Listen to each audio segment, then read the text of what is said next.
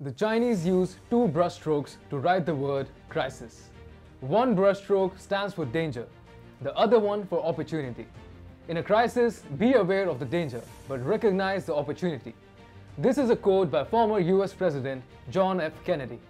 For decades, China is known to turn crisis into opportunity, especially when it can exploit people and countries for its own immoral gains. Just look at China's debt trap diplomacy. Countries that are facing an economic crisis and need loans to sustain their ambitions desperately look for a trustworthy partner. But soon they are lured by China, which gives them massive hard loans, that is, high interest loans that they would never be able to repay. And China wants exactly this because it wants to put these nations in a debt trap, and to get out of it, these sovereign nations will have to give up their lands, their institutions, and their assets to China. Then China can build a military base on their soil and look for the next prey to pounce on. Sri Lanka, Pakistan, Cambodia, and many other nations around the world have reached the endgame with China and lost their assets. Then you have the coronavirus pandemic, which China helped create. But it also used this moment to exploit the world. When thousands of people were dying at one go, China sold fake PPEs, fake testing kits, and many other fakes, ineffective or defective medical items, derailing the fight against the pandemic even further. No European nation can say today that they were not badly duped by China when they needed help the most. But look what's happening now. Quite like the effect of the reverse Uno card, China is facing an all-out campaign by countries who are turning crisis into opportunity and exploiting China. And let's just say the moral argument does not exist because China never tried to be moral in the first place. Hi and welcome. This is TFI Global, the foreign affairs and geopolitical analysis arm of the TFI Media Group. I'm your host Siddharth, and in this video, I will tell you about China getting a taste of its own medicine from Russia, Indonesia, Iran, and many other nations. Let's begin. The communist nation of China is coming to a grinding halt. The country is already facing a painful coal crisis, which has led to factory shutdowns and nationwide blackouts.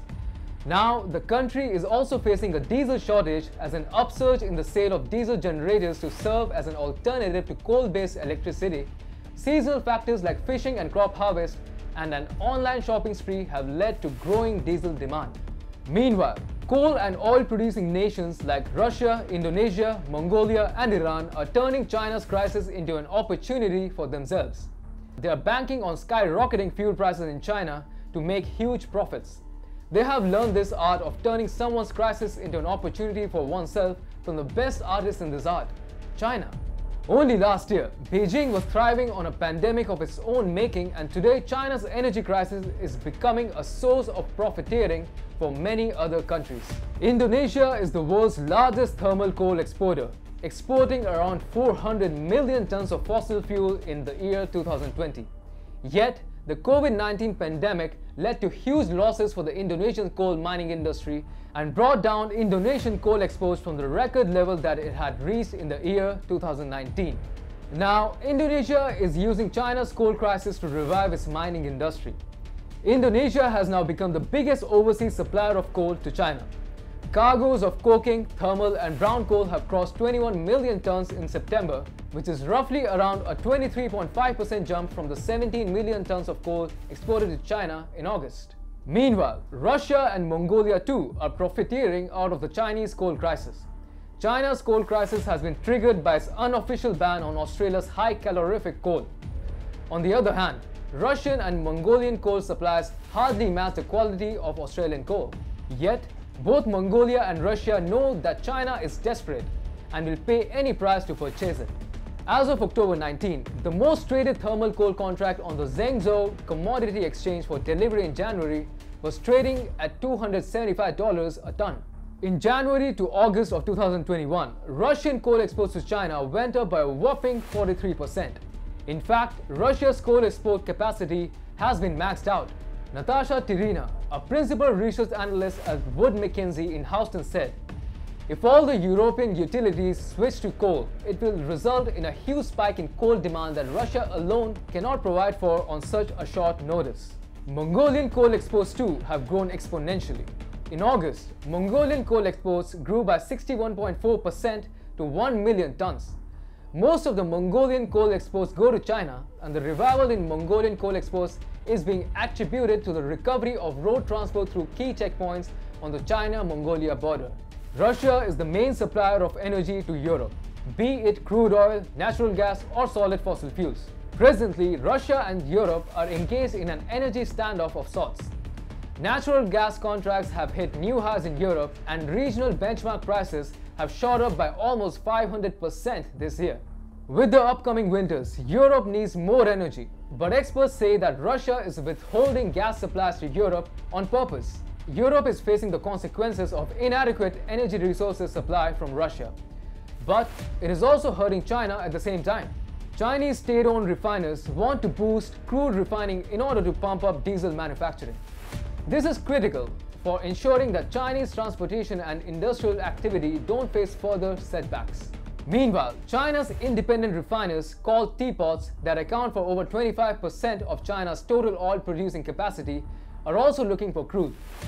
Teapots are given yearly import quotas to source crude from refining, and therefore they are looking to use up the quotas before their expiry in less than 3 months. Now, Russia seems to have staged its energy standoff with Europe just at the right time.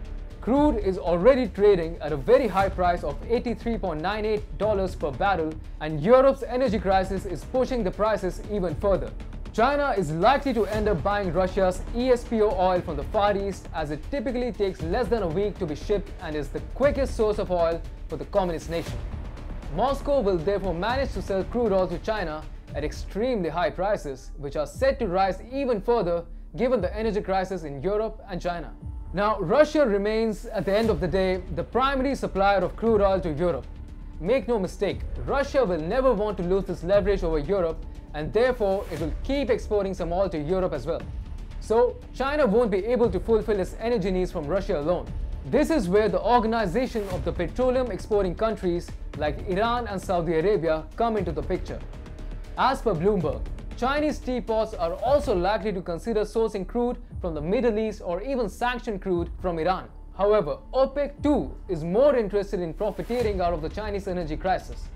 Earlier this month, OPEC leader Saudi Arabia dismissed calls for the speedier oil output increases that could have slowed down the crude oil price rise. Riyadh made it clear that its efforts with allies were protecting the oil market from the wild price swings seen in natural gas and coal markets. Saudi Energy Minister Prince Abdulaziz bin Salman said, "What we see in the oil market today is an incremental increase of 29% vis-a-vis 500% increases in gas prices, 300% increases in coal prices, 200% increases in NGLs. In fact, OPEC Plus, which consists of the OPEC and Russia and its allies, isn't showing any signs of boosting production." Russian President Vladimir Putin said, "Not all oil-producing countries are in a position to ramp up production quickly." This means that China will have to purchase its emergency crude supplies at extraordinarily high prices as OPEC Plus profiteers out of its misery. China is in a crisis situation, but major oil and coal-producing nations are not helping it. Rather, they're capitalizing on its crisis, an art they have learned from China itself.